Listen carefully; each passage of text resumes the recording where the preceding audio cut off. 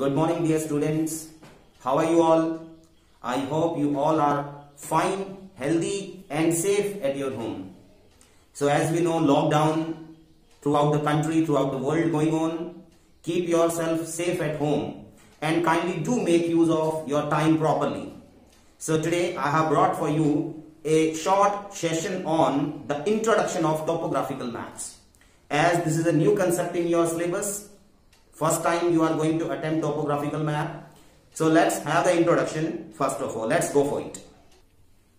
So topographical maps. What is topo sheet? You may have doubt about this.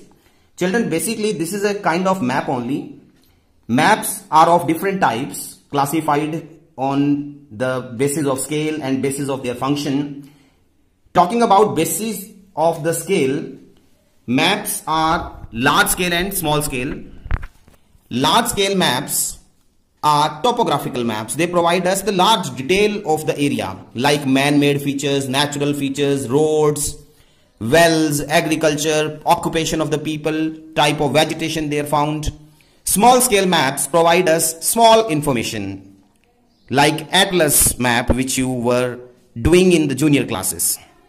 So this topographical map is being prepared by the Survey of India, and the objectives of this kind of map is to conduct survey within the country, provide the political, physical, aeronautical charts, and demarcation of the external boundaries of the Republic of India. And this also helps the teachers, the students to have the proper knowledge about the area. So in our syllabus, what we have to study? We have to study two sheets only. Let me take you to the map of India once again. As you can see, this is the map of India divided into different grids. In this, grid 45 is highlighted as this is the part of our syllabus. This grid is further divided into 16 more grids. You can see grid 45 is divided into 16 grids named A, B, C, D up to P. We have to consider only D part.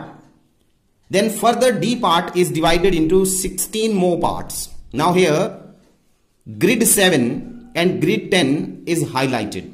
So this is the part of our syllabus, grid 7 and grid 10.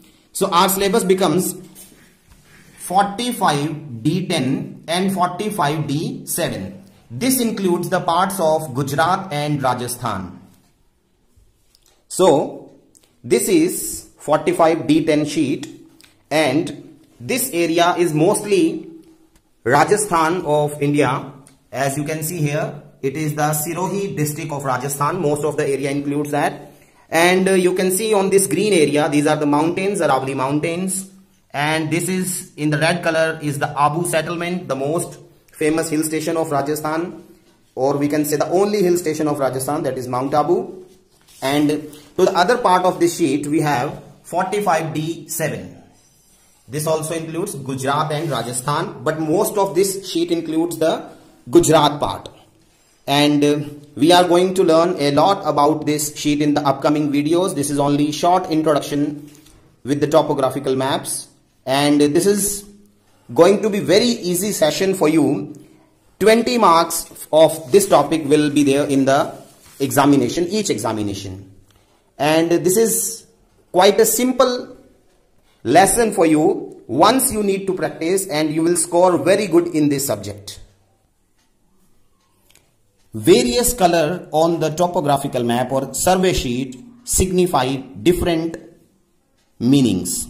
You can see the yellow color represents cultivated land, green color represents forest area, white color it represents barren land or uncultivable land, blue is for water, brown is for contour lines, mountains, sand dunes and their heights, black color dry river, streams, survey trees, all names. Red color represents permanent huts, roads, metalled and unmetalled roads. Thank you.